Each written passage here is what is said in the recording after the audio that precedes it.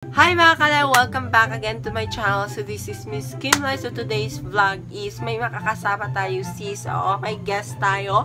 Si Maipi. Ito yung picture niya yan. So makikita niyo siya mamaya kasi nag-ready pa siya. So ang gagawin natin ngayong vlog na ito is translate it to English from Tagalog word or Tagalog sentence into English sentence. Okay, explain ni Maipi kung ano yung mga parusa ko. So ayan.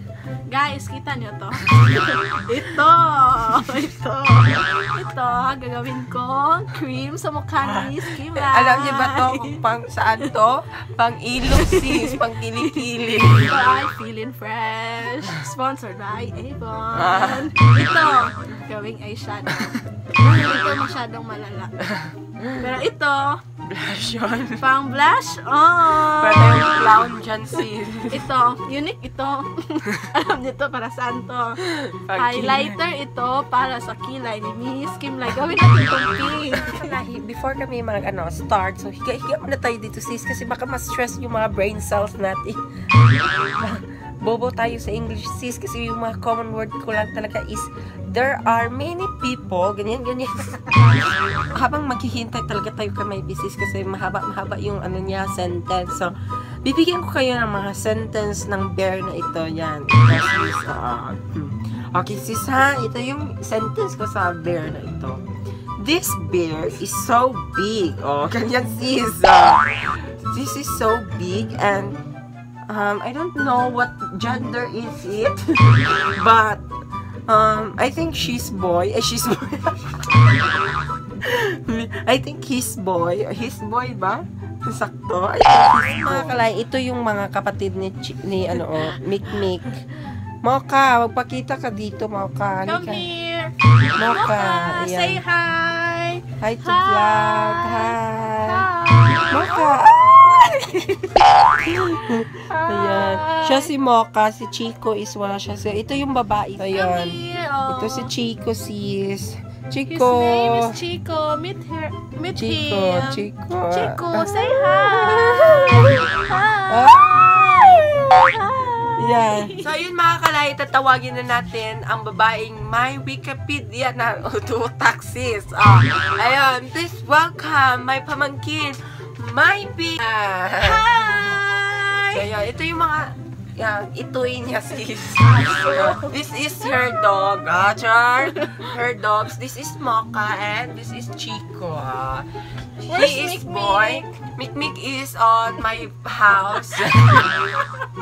Miss Mikmik, behave Mocha because Chico, we're on vlogging right now. say hi to Lahe. So ayun guys, let's start this challenge. Okay guys, simulan natin tong challenge. 3, 2, 1, go! Okay, Miss Kim Lai, this is your time to shine. Okay, go on. Okay. Bibigyan kita ng 10 segundo. Oh my God, Segundo. Okay. Upang i-translate ito. Una pa ng news. Sige. Okay. Kailan mo malalaman kung may atraso ka sa isang tao? Starts now. When do you decide? When do you know that you have attractive in a person? Yung final question, ano guys? When? Yung final sentence ko is, when do you know that you have attractive?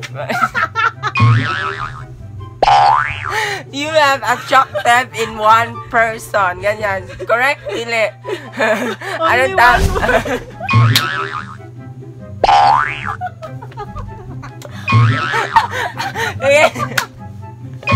Yeah. Anong tamang sagot? Right answer. When will you know if you are in arrears with someone? But may sweet? Ganun may sweet. Arrears? Ano yung sweet? May sweet. Sige. Okay. Question number 2. Sentence number 2. Round na tayo guys. Dito pa tayo ngayon sa pandemya. Okay. The sentence goes like this. Go on. Bring it on. Yeah. Sa kalagitnaan ng pandemyang ito, maraming mga tao ang naapektuhan ang kanilang buhay. Go! 10, in this pandemic, there are so many people that affect their life and so very poor and I don't know. Okay. Chance, otro. Otro. Sakit sa kong heart. Revise. Go. Bring it on. Go. Sabihin mo ulit yung sentence.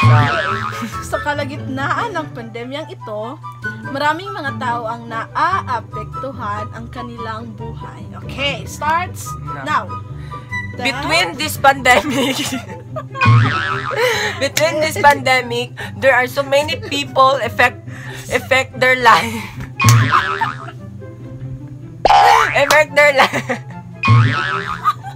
Because this pandemic gave us so many ways.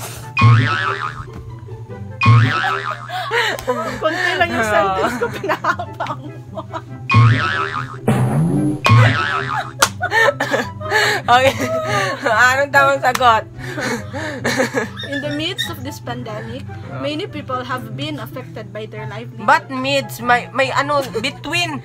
Midst, silbi yung on process or something like Sa still kalagitnaan progress. pala. Akala ko between. Kasi gitna, may gitna between, di ba? One thing between two things. Yes, correct naman yung between, pero hindi yung bagay sa sentence. Inagaw na between. Word. Okay, the next.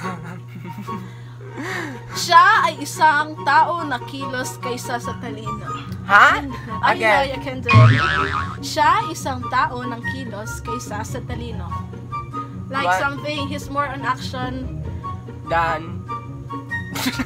Knowledge siya. Di ba sis? Siya, ano English lang siya?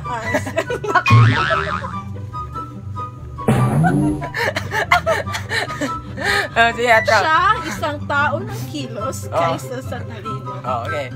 You can use either, wala ko na. She or he, ano? Okay. 1, 2, 3, go. She, hindi na timer start. Now, He or she is more than work than knowledge. Ay, more than words than knowledge. Di ba? She or he is more than work than words than knowledge. Na-stress ako sis kasi may 10 seconds. Anong tamang sagot? He was a man of action rather than of intellect. He was a man. Yes.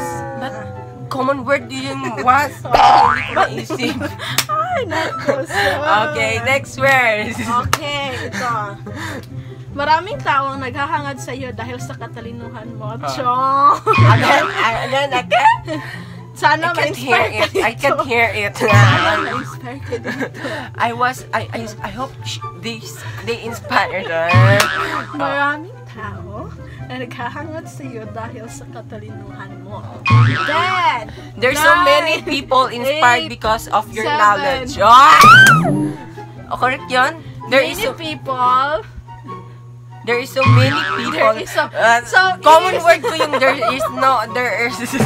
is any people. Ano yung sinabi ko? There is many people. There is many people. There is. Okay, many people inspired by me because of my knowledge. Aspire. Bakit aspire? Inspired yan. Naghahangad, inspire means yung ano. Inspiration. Ay? Ay? Miss Kim Lai, parang wala kang tamang sagot. Oh my God. Na-stress na sa utak sis. Okay. Instead of sentence, we will make it into words. Okay, bring it on. Okay. Bring it on. Don't bring it off. Okay, let's Off start. the motion. Okay. Ano sa English ang Ano? ang salitang magkaugnay? Magkaugnay? 5, 10 seconds yun. Kunti na to. Magkaugnay. 3, 2, The same. 1. The same. No. Magkaugnay. Ano English na magkaugnay? Related. Related. Ah. Related. Familiar, di ba? Relate. Ay, relate. Familiar. Okay, next. The next one, balakid. Ito ay... Balakid. Yes. Sa iyong buhay, maraming mga balakid. Charot. Ay, pagsubok. Oh, no. Ay, English pala no, pang English. Milk. Bonakid. Balakid. O, di ba milk, bonakid. Ano bang English ng balakid? Obstacle. Obstacle. Uy, Yung okay lang naman yung hadlang. pagsubok or Pagsubok hadlang. challenge yun. Ayun guys, paparusahan ako ni Mypee. So sana hindi tumalala yung gagawin niya sis, no? So let's start sa parusa. Okay, saan gusto mo mauna? Sa kilay? I Wait! Di ba sa makeup queen makeup yung queen una? yung una. Okay. Okay, God, fresh. sis, kapag nadaot tong ano natin sis. Oh. Multi-purpose ito. Mga brush. Mga daliri. Okay. Oh my God. Tingnan nyo naman. Shout out Okay. kina Ate Mercy. Tingnan mo. Sponsor naman kayo dyan. Okay. Ito yung naging primer. Yung sa kabila. Ay, wal kulang pa dito. Okay. In fairness, mabango siya sis. Tapos, Next. ito naman, pangkilay. Sis, kalbo yung Gamit kilay ito. natin sis. Ay, gawin itong pink. Ano gusto mo shape? Pang straight? Yung on the flick. Oh, Ay, ganyan, okay. sis. Don't worry. Yung utak ko, di ko pinag-ana kasi sis. Kaya naging ito. Okay, ito. Tapos na. Ito na yung naging mukha ko sis. Tingnan niyo. Alagang-alagat ko to sis. Pero tignan yung ginawa niya. So Okay, next. the next, eyeshadow. Eyeshadow sis. Di ba sis? Okay. Sis Ay, yan. okay lang ba ganito? Mapupuwing tayo niyan sis. Okay. Pikit yung mata. Ayan. Wala siyang piluka sis. Sana ano yan. Extension yung buntot ng kabayo. Ay, okay. Ay, half yung pink at saka white pang kilay. Wait. Ay, naku, naputo. Ang kapal ng mukha mo, te. Diba? Tingnan niyo. Ayun, tama ni yan sis. Kasi parusa na yun sis. So, ayun guys. Hope you like this video. Kung na-enjoy kayo, just like, share, subscribe, and click the notification bell para updated kayo sa mga videos na i-upload ko. See you mga kalahi in my next vlog. See you in my next vlog. Bye!